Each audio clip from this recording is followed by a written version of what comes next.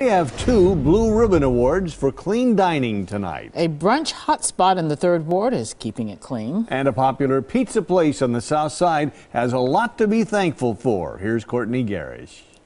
When you get tired of turkey leftovers, here are 2 restaurants keeping things clean. They get this month's Blue Ribbon Award. Cafe Benelux on Broadway in the 3rd Ward. They serve up a full menu from breakfast through the midnight hour, 7 days a week. Clean as we go.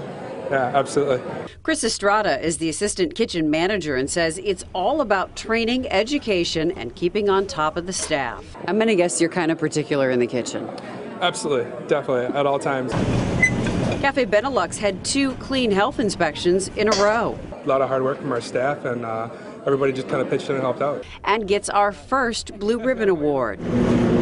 On the South Side, Pizzeria Scotty on 98th in Oklahoma. This place cranks out the za. We got a six shelf oven here.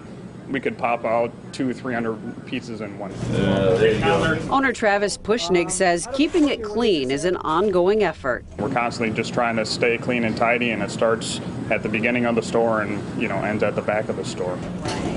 For its clean health inspection, Pizzeria Scotty gets our 2nd Blue Ribbon Award. And we want to hear from you. Tell us if there's a restaurant you think needs checking out. Let us know at tmj4.com/tips. You ask, we investigate. Courtny Gerrish, today's TMJ4. Thanks.